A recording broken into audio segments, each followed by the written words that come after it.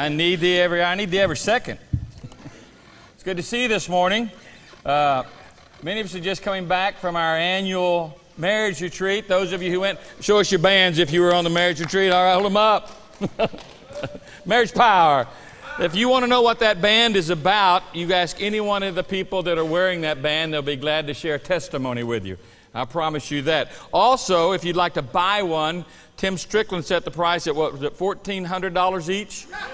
So for the low price of $2,800, you can have one for your family. Two, basically. One for your wife, one for you. Amen? So be sure, no, don't buy one, get one free stuff, man. It ain't working that way. Keep him away from the price gun. But praise the Lord, it was a great time. I shared with him the story that not too long after the kids had all left home, praise the Lord, Kathy and I were on the couch. She was watching something on TV, and she laid her head on my lap, and she has these little funky reading glasses she likes to wear. Some of them are quite different looking. So I reached down and took the glasses off her face and kind of caressed her face. Says, you know, honey, I said, without those silly reading glasses on, you look like the woman I married so many years ago. You're still that young, beautiful you. She says, you know what? I said, what? She said, without my glasses, you look pretty good too. So, you know how it goes sometimes, guys, right? But it was a tremendous blessing. If you did not go, be sure and mark it down. This was the 20th marriage retreat that we have hosted. 20. And for some of you, been to almost every one of them, you'd have to agree it's probably the best we've ever done, wouldn't you think? Amen. Wasn't it probably the most fantastic time and the blessed time that we had in the Lord? It was really pretty phenomenal. And maybe we'll have some testimonies on Wednesday night. Have a couple people share testimony about what God did. But it was really a good time with the Lord. We're going to receive the Lord's Supper. We're taking a little interrupted break in our series on Philippians to have communion together. We like to take this time to share with each other and remind ourselves of all that the Lord's done for us, the commitment that He made to us, the commitment that we should be making to Him. And many times we take a lot of different elements about the Lord's Supper and about the cross and the sacrifice of Jesus, and we share some on it before we receive the Lord's Supper together. So we encourage you to listen today, and we'll have even a time, as the Scripture tells us, for examination of our own hearts to resolve anything that might be there that would hinder us from receiving the Lord's Supper. But perhaps you're not a member of Believers Fellowship. Our church does not practice closed communion. So we're not here to examine you to see if you're acceptable to receive the Lord's Supper. The Bible says, let every man examine himself. So you take the moment to examine your heart. If you know the Lord Jesus Christ is obviously the first step in that. If you don't know the Lord Jesus Christ, well, it's not too late. Even before we receive the Lord's Supper, you can open up your heart and your life to the Lord, and He can change you eternally and forever. You'll never be the same. But as we look at the Lord's Supper today, I think I shared something maybe 4 years ago on this. We talked about it a little bit, and so I thought to myself, I couldn't remember most of it, so I doubt that you will. And I studied. So I just want to briefly go over something that most of us are familiar with in the Lord's Supper, and especially in regards, remember, as He took the Lord's Supper, they were receiving Passover. The disciples were together. Jesus had told His disciples, I have longed to have this Passover with you. And so we'll look at the significance of that. But the cup and the bread and the things that were shared in communion, we want to specifically talk about that and in regards to how it related to the Passover meal itself. And look at that today. In fact, we start in Luke chapter 22, verses 14 through 20. It says, and when He had come, He reclined at the table. When the hour had come, He reclined at the table, and the apostles with Him, and He said to them, I have earnestly desired to eat this Passover with you before I suffer. For I say to you, I shall never again eat it until it is fulfilled in the kingdom of God. And when He had taken a cup and had given thanks, He said, take this, share it among yourselves. For I say to you, I will not drink from the fruit of the vine from now until the kingdom of God comes. And when He had taken some bread and given thanks, He broke it and He gave it to them, saying, this is my body, which is given for you. Do this in remembrance of me. And in the same way, He took the cup after they had eaten, saying, this cup, which is poured out for you, is a new covenant in my blood. In fact, we're talking about a cup here and a cup there. There are 4 cups that are related to the Seder, to the Passover meal. 4 cups that were placed upon the table and were drank from in a specific time in the meal and in a specific order. Now, there's no sacrifice going on in the temple anymore. There's no tabernacle set up. The Seder was the way, the Passover was the way that they clarified and remembered the deliverance that they had experienced under the Egyptians. Part of the order of this Passover meal, this meal of remembrance, was drinking from these 4 cups. And we want to look at when they would be taken in the meal and drank from in the meal. The 4 cups literally stand for the 4 I wills in Exodus. In Exodus, the Lord is speaking to Moses about the deliverance of the children of Israel and what he's going to do. And it's a prophetic word to Moses in more ways than one. Prophetic in regard to what is getting ready to happen just in days and months ahead of them. How God is going to deliver them from a couple of hundred years of slavery to the Egyptians. Also prophetic in a way that the Lord would deliver all of us from the burden and the bondage of Satan and of sin. Paul writes in Corinthians, all these things happened to them, the children of Israel, the Egyptian, the wilderness experience, Canaan, all that happened to them for our understanding. It was all, yes, it was reality. They experienced it all, but there is a greater prophetic lesson to be learned, and that is that one would come as the deliverer. Listen to Exodus 6 as the Lord speaks to Moses in this passage. Say therefore to the sons of Israel, I am the Lord. I will bring you out from under the burdens of the Egyptians, and I will deliver you from their bondage. I will also redeem you with an outstretched arm and with great judgments. And now obviously we see that in the Lord Jesus Christ, do we not? Who suffered all that judgment for us. And I will take you. I will take you for my people, and I will be your God, and you will know that I am the Lord your God, who brought you out from under the burdens of the Egyptians. Now we said these 4 cups are based upon the 4 promises. Here are the basic 4 promises that the Lord speaks in this passage. I will take you out. I'm going to rescue you, I'm going to redeem you, and I shall bring you out from under.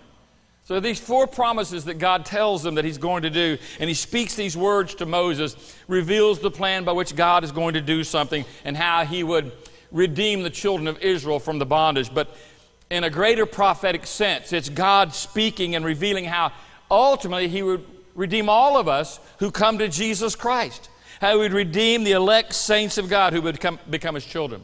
So let's just briefly look at these 4 cups and how they relate to Passover, how they relate to our salvation, and to what the Lord Jesus Christ has done for us. The 4 promises of this passage, we have the 4 cups of the Passover feast. They're the cup of sanctification, the cup of judgment it's called, or deliverance, the cup of redemption, and the last cup would be the cup of restoration, or also called the cup of hope, or the cup of praise. The first cup is the cup of sanctification. This is the first part of the Kiddush, or of Thanksgiving. This cup of sanctification is God promising to bring his people out from the Egyptian cruelty, the Egyptian taskmasters, and set them free.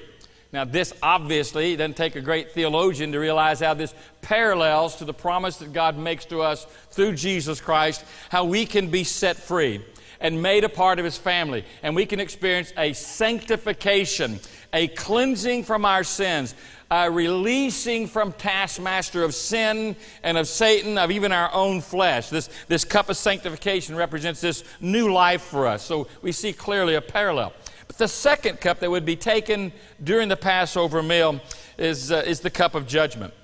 And it does have a lot of parallels with our faith. God brought great judgments upon the Egyptians. You read the story, or at least you saw the movie, right? And how that judgment came, and it was all the pestilence and all the flies and frogs and everything else that they experienced in Egypt as God dealt with the Egyptians and sent one plague after another plague after another plague.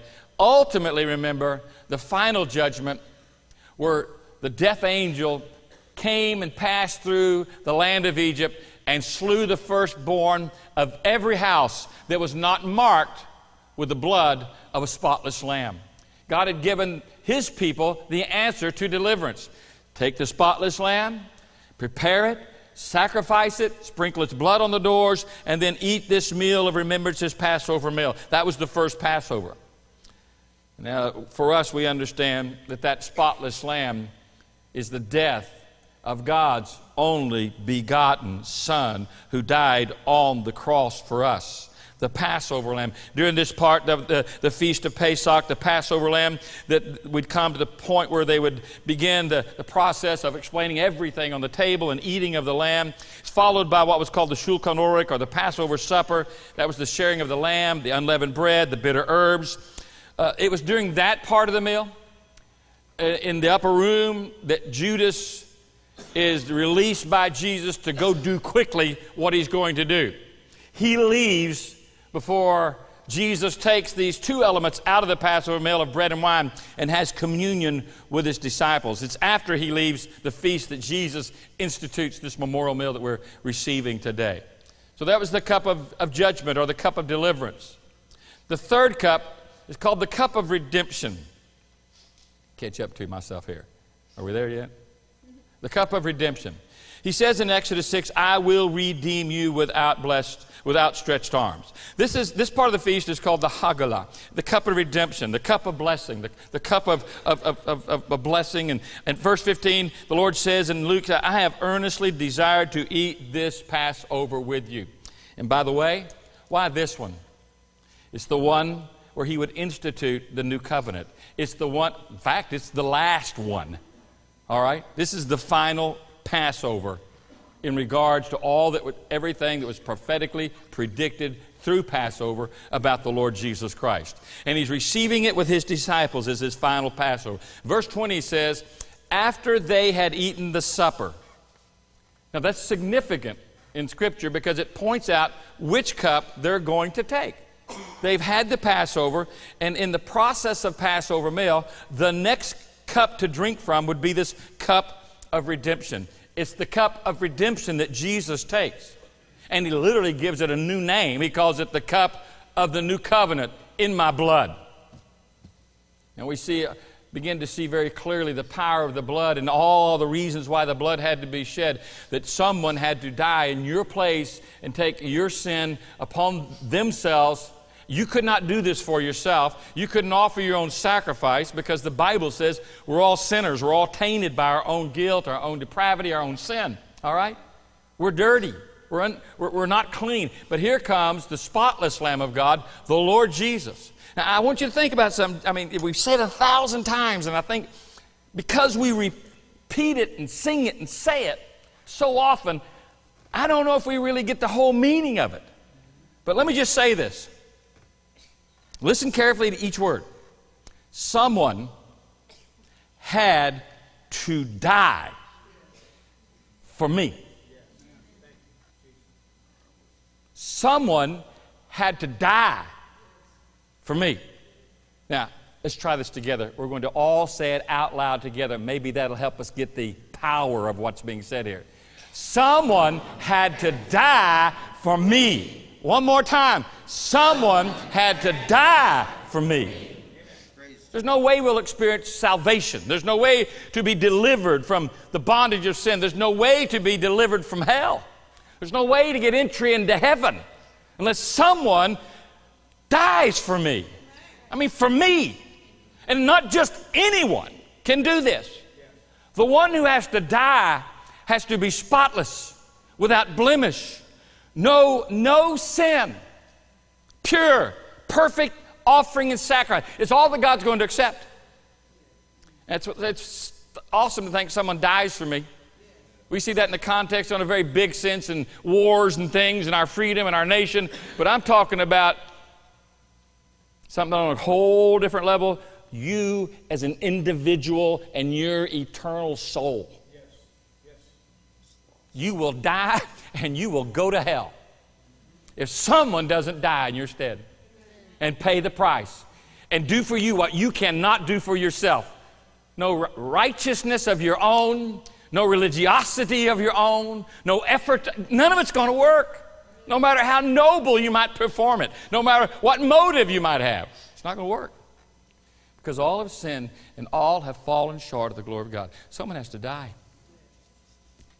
Someone's got to take my place for me. And this is exactly what Jesus is predicting to him when he says, this is the cup. You know, this is the Passover. All you saw in Genesis, that judgment, firstborn males taken every home where hey, now this firstborn male is going to die in my place. This begotten of men. He's coming, this Lamb of God, this Son of God, this God-man, this man-God. In Passover, it was one lamb for one home for one family. Now we have one man who stands for all of Adam's family. By one man, righteousness can be received as a gift. By one man's offering, we can be made right with God. This is the Scripture's teaching of all the New Testament. And on the Day of Atonement, that sacrifice was made for an entire nation. And Jesus went to the cross for an entire human population, human race, past, present, and that which is to come. I love what Hebrews says about the cross of Jesus. It says, once for all. Meaning once for all time, but once for all people. And anybody who will come to Him and receive Him, accept and trust Him as their Lord and Savior can experience this redemption. I love when John the Baptist is baptizing those people by the Jordan, and Jesus comes pressing his way through the crowd, and John says, behold the Lamb of God who takes away the sins of the world. What a moment. 3 p.m. on the day of the crucifixion, Jesus declares from the cross, it's finished. The payment's made. It's done. No more sacrifice. Now, in Jesus sitting in this upper room, there's a story that Ray Vanderlyn, we did a series with him, remember, in one of our video series that we did on Wednesday nights. And he tells the story of what he called wine for the bride. It's in the first century, when a young Jewish man reached the marrying age, he's ready to have a bride, his family selected an appropriate wife for him.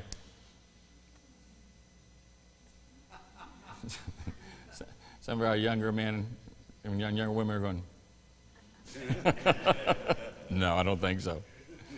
They selected the wife for him. And the young man and his father, there would come a day when the whole process would begin where they would go meet the young lady. And the father and the young man would go to that family's house and they'd begin to negotiate the bride price, the cost of this bride. And it's usually a figurative cost representing replacing the value of that daughter within the family. What's it going to cost us? You say, yeah, maybe a couple of goats. No, listen, the price was usually very high. Very high to negotiate for this. When negotiations were completed, the custom was for the young man's father to take a cup and pour a cup of wine and hand it to his son.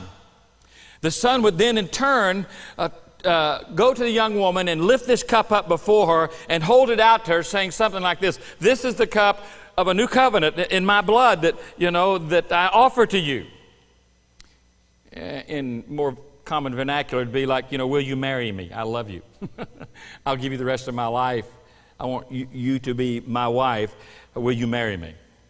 And at this point, the young woman she had this choice. She could take the cup, return it, say no, or she could answer without saying a word just by drinking from the cup. Her way of saying, I accept your offer. I give you my life in response to you giving me your life. Now let's transition to the upper room in that night of the Last Supper, when Jesus and his disciples are sat there gathering around and celebrating the Passover. The disciples knew the liturgy very well. They'd celebrated Passover all their lives, and they're gathered with him. And when it came time to drink this third cup of wine, the cup of redemption, Jesus lifts the cup, as the disciples would expect.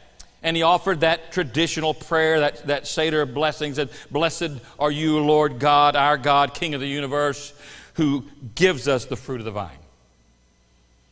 But then in offering it to them, he said something that was probably not expected. This cup is a new covenant in my blood for you. I offer to you. Now, there's a lot of meanings to that statement. But one in the common, ordinary language would be this, as they relate it back to the whole marriage process. I love you. And the only picture I can think of that will describe the power of my love for you is the pure love that a husband has for his wife. Now, at our marriage retreat, we talked about this a lot, didn't we? This whole concept of our marriage and the sanctity of our marriage and the representation of Christ's relationship to His church as He offers Himself as an absolute sacrifice for it. Now here's the Lord Jesus Christ. You know, it's hard to know exactly what each one of the disciples thought.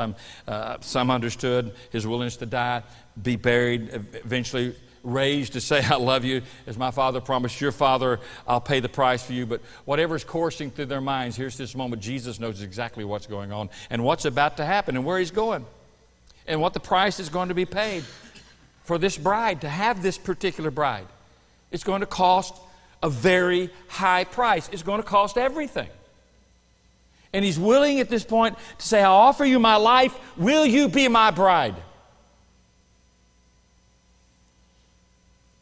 Taking of the cup at this moment for these men is a solemn moment. It's in that moment that we also, in our own life, are we willing to take the cup as salvation is offered to us, as we understand the cross of Jesus Christ, as we understand that the wages of our sin is death and that someone had to die. As we understand that, can we say back to our Heavenly Father and back to His Son, I accept your love. I give you in my life as you've given me your life. I respond by giving you my life.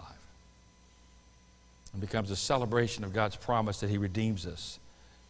The Jews used this cup to symbolize the blood of the Passover lamb.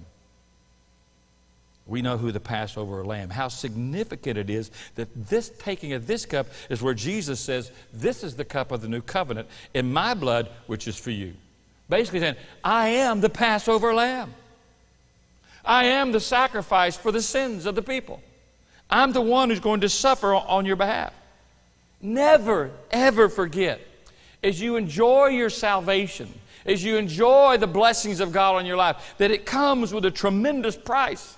Someone had to die for me to enjoy these blessings of God. Hebrews 9:22 says, without the shedding of blood, there is no remission of sins. Isaiah 53 from the ESV puts it this way, He was wounded for our transgressions. He was crushed for our iniquities. Upon Him was the chastisement that brought us peace. With His stripes we are healed. All we like sheep have gone astray. We've turned every one to his own way. But the Lord has laid upon Him the iniquity of us all. It's good to know that Jesus just doesn't cover our sins. He pays for our sins. He takes the penalty away. When you put your life in His hands, as we celebrate this memorial meal, let's remember that in placing our life into His hands, that we pass from death unto life. Just as the children of Israel walked out of Egypt free, we walk into a whole new arena of life free in Jesus Christ. That's the 3 cups. But what about the 4th cup? There is a 4th cup. It's called the cup of praise or restoration. Jesus doesn't drink this cup. It stops right there. I'll not do this again. No, I'm not going to drink this cup until we do it together in the kingdom, when everything's fulfilled. It's the cup of praise, the cup of restoration, the cup of hope. It's at this part of the Passover meal, there would be a recitation of Psalms 136. And if you're familiar with Psalms 136, it's that psalm that makes us give thanks to the Lord. And it says, for His steadfast love endures forever. And then it makes us a statement that says, da-da-da, and it says, then His steadfast love endures forever. Give thanks to the Lord, God of gods. His steadfast love endures forever. Give thanks to the Lord of lords, for His steadfast love endures forever. Give thanks to Him alone who does great wonders, for His steadfast love endures forever. Hey, if you want to memorize 16 great verses in Psalms, start with 136, 1 through 16. And if you know this part, His steadfast love endures forever, you got half of it memorized already. But the beauty of it is, it's repetitive, because I think we need to understand His steadfast love endures forever. Thank God for the cross. And thank God that His steadfast love stood fast during the torment and the torture and the beatings, through the crown of thorns, through the nails, through the spear. His steadfast love endured forever and endures forever. In the Passover, it's at this point, after the recitation of Psalms 136 and rejoicing in God's steadfast faithfulness and His great love for us, that they take and they drink the fourth cup. Some rabbis call it the cup of hope, for it is when we drink it with Jesus at the wedding feast, all our hopes are fulfilled in that moment. The kingdom come. Usually followed at that point by more praise, and the leader of the family encouraged the people with the promises of God. For those of us who know the Lord Jesus, get a little glimpse into the Passover, into these cups, we realize that it does symbolize more than just the deliverance for Israel. It symbolizes our deliverance into the hands of God, our freedom. Now, the Passover, and Tim's done the teaching on Wednesday nights before of the feast. And the Passover is tightly, closely linked with the Feast of Unleavened Bread. The Feast of Unleavened Bread is when you would go through the house and clean out any leaven, you know. Leaven is yeast. It's what makes something in dough to rise. It represents in symbol and in type the way sin works, you know. How it just begins to permeate and to take over and to fester and to swell, all right? It symbolizes, the Feast of Unleavened Bread symbolized our need to search out our lives, our homes, our family, our relationships to see if there's any sin in it and get it right. Which leads us to what Paul said in teaching the Gentile churches about the Lord's Supper.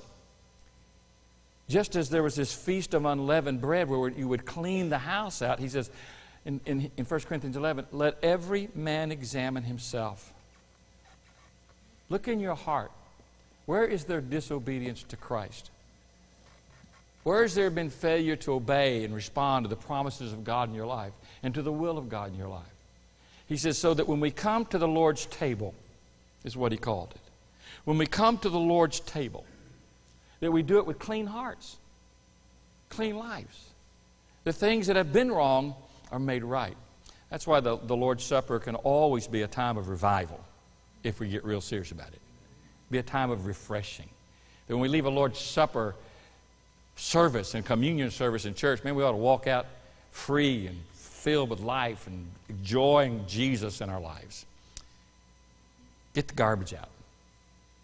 Get the garbage out. You know, I don't know what day garbage day is at your house, but today here at church, it's today. Let's get the trash out. Let's get it where it belongs. Let's take these things to the cross, and let's get our hearts right. So before we receive this memorial together, I'd like you to stand, and let's just take a moment of time here to examine our own hearts and see if there's something in our lives that might not be right. If you want to come to the altar, feel free to come to the altar. If you want to come pray with somebody at the altar, there'll be some people standing here around the altar as well. Be glad to pray with you and lift you up to the Lord. If you've never received Jesus Christ, and I encourage you, as we worship the Lord, to come. Give your heart, give your life to the Lord Jesus Christ. And what better time than right here and right now to do that very thing. Father, we love you. This moment is your moment. This point of this service, I just pray that not one of us would miss what you're saying to us or what you're doing in our heart and life. This represents a moment of freedom. Lord, there's folks in this room who have been burdened by some things for a long time. God, help them to understand that someone died for them, that they could live in victory and live in freedom. Help them to understand the faith way of accepting and receiving by surrendering their hearts and life to you. For Christians, Lord, I pray, who have areas of their life that aren't right, may this be a time they get their hearts right. Turn those things over to you. Let's take this moment just to worship the Lord. Find a place to pray. If you need to come to the altar, you can. You can kneel there at your seat if you like. But let's just worship the Lord during this time. Let's respond to whatever the Lord is saying to us. Come. Step out.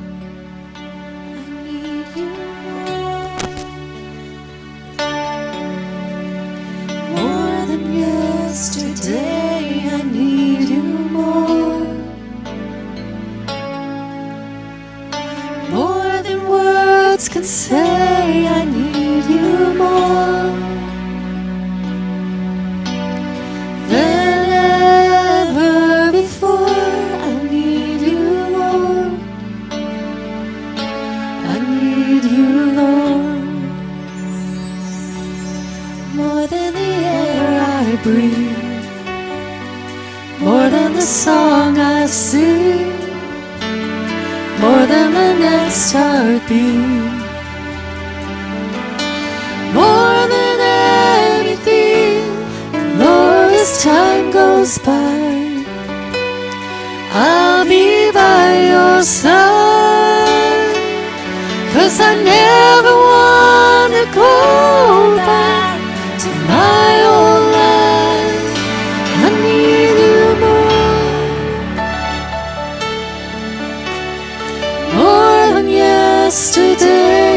I need you more than words can say.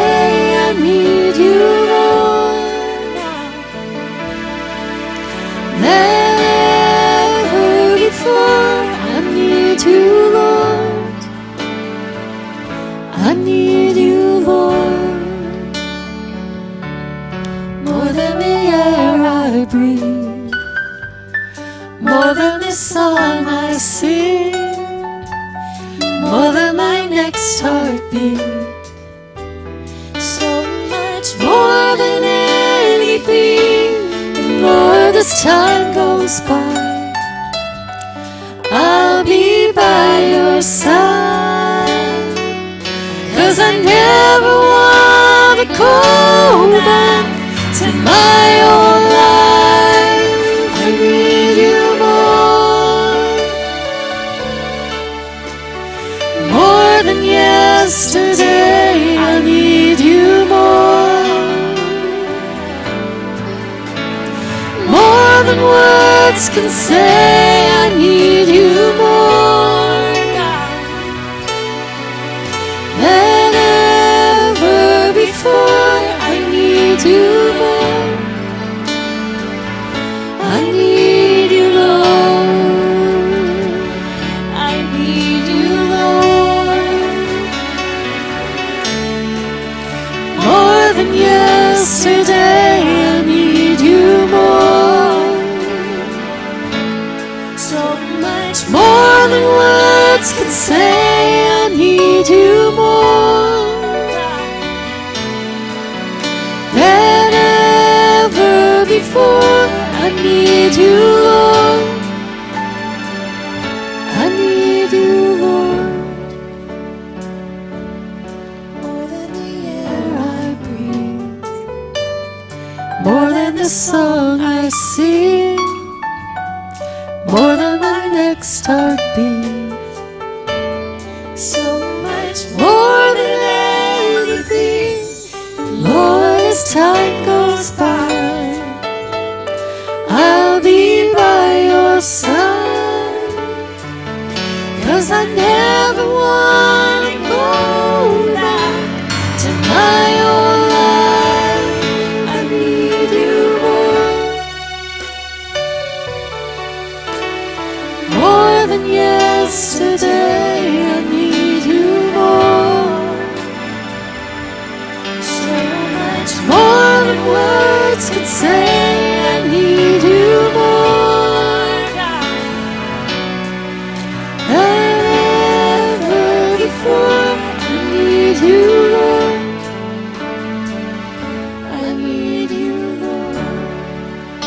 I need thee every hour. Just sing that, would you, again? I need thee. Oh, I need thee. a song and a hymn to the Lord. Every hour I need Oh, bless thee. me now, my Savior. Oh, bless me now, my Savior. I come to thee. One more time without the instruments, just the voices. I need thee.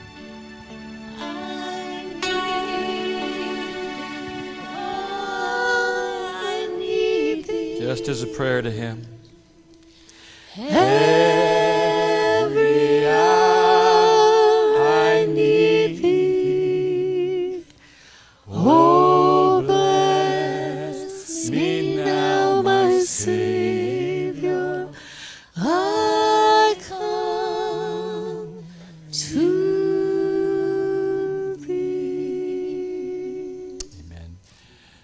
The deacons will come forward, and those who are helping you, you may be seated.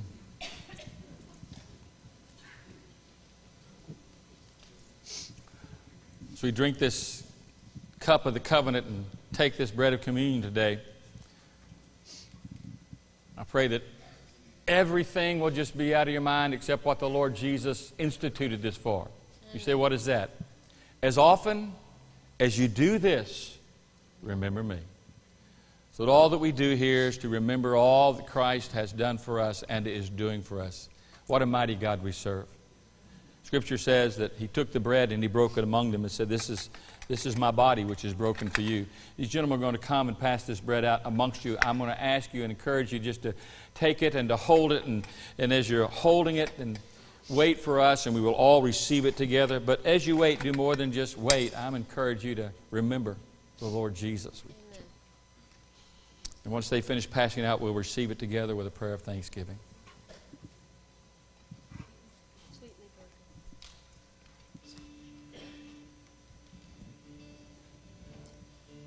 To the cross I look, to the cross I cling, of its suffering I do drink, of its work I do sing. For on it my Savior, both bruised and crushed, showed that God is love and God is just.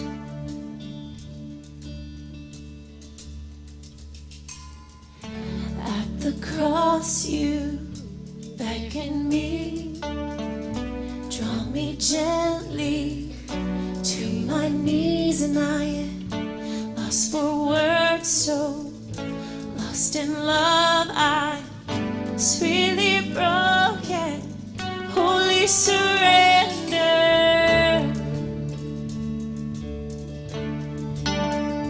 Hey. Yeah.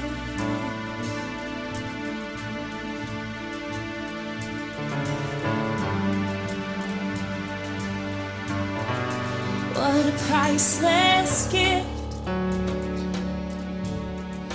undeserved love have I been given. Now through the cross I'm reconciled. You called me out of death, you called me into life, and I was under your. Now through the cross I'm reconciled. Yeah. At the cross you beckon me, draw me gently to my knees, and I am lost for words, so lost in love, I'm sweetly broken, holy surrender.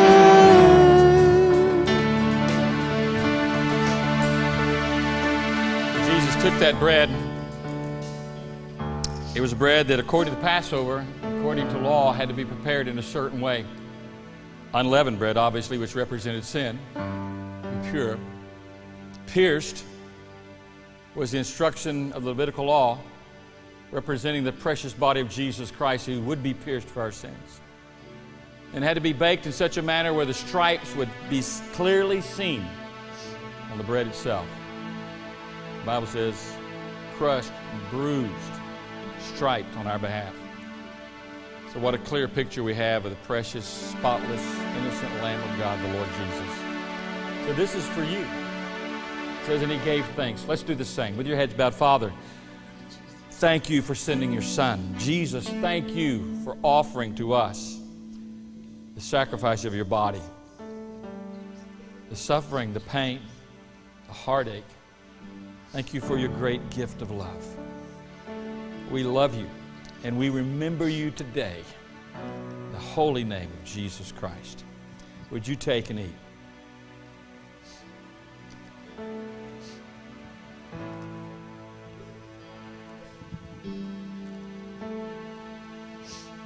Precious Savior. You know, when you read the Scripture, whether it's in that upper room description or as Paul said that the Lord Jesus gave to him, it says, in the same manner that Jesus took the cup. It's the same manner what? The same manner he'd taken the bread. It was in that same manner, that manner of humility, that manner of obedience and submission to his Heavenly Father, that manner of grace, manner of dignity and love, that manner of mercy that he presents to us, this unspeakable gift. As these gentlemen will pass this out to you, I ask you to do the same. Worship the Lord, and we'll take it together. It's passed out. Oh, the blood of Jesus. Oh, the blood of Jesus. Oh, the blood of Jesus. It washes white as snow.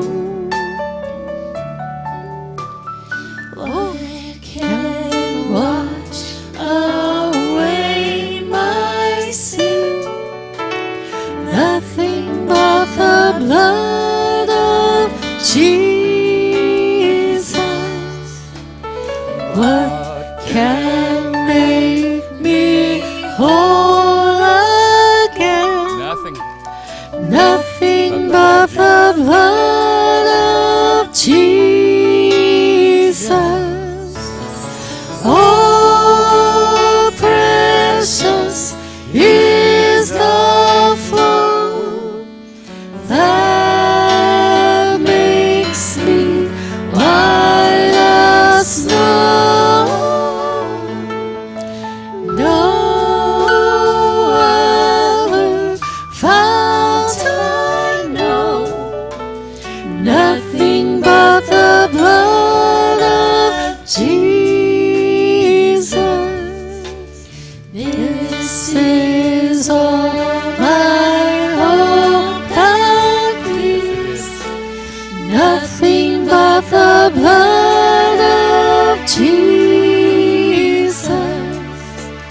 This is all my righteousness, nothing but the blood of Jesus.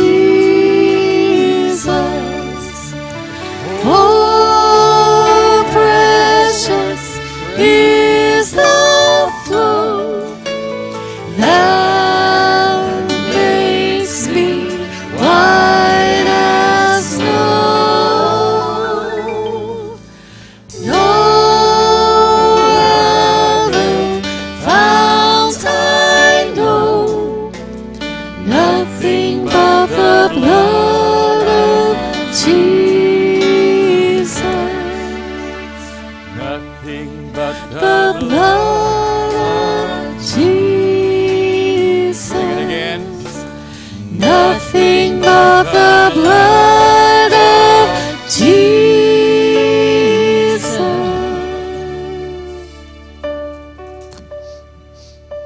Scriptures tell us that life is in the blood.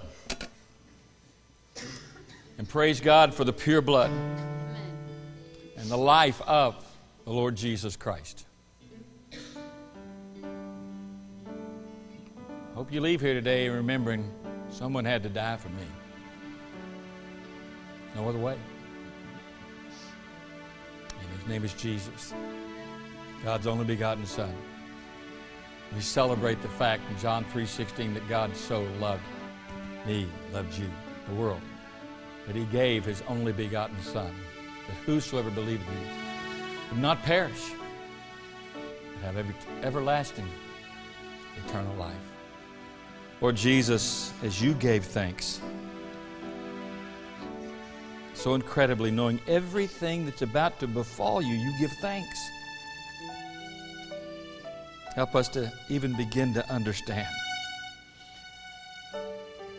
that you, that someone who did die for us, gave everything. Help us to learn the lesson of reciprocation, that we should in turn give everything. You are our life. We have no life without you. You're our deliverance. You're our salvation. You're our song in the dark places of our life. Our song of deliverance. And Jesus, as we drink this cup, we look forward to drinking that fourth cup with you in the kingdom. And we do this in remembrance of you today. We love you, Jesus. You tell him that, and take and drink in Jesus' name.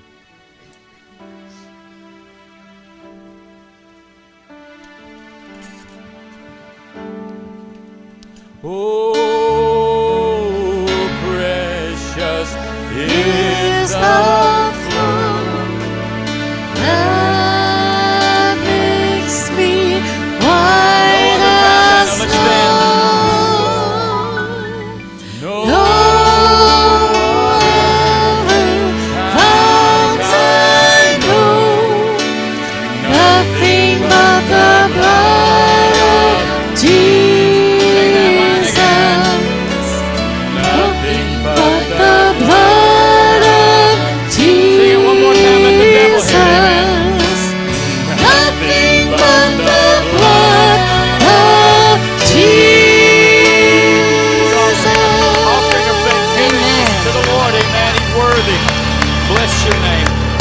Holy. Praise God and the Lamb. You may be seated if you think you possibly can. It's always a blessing.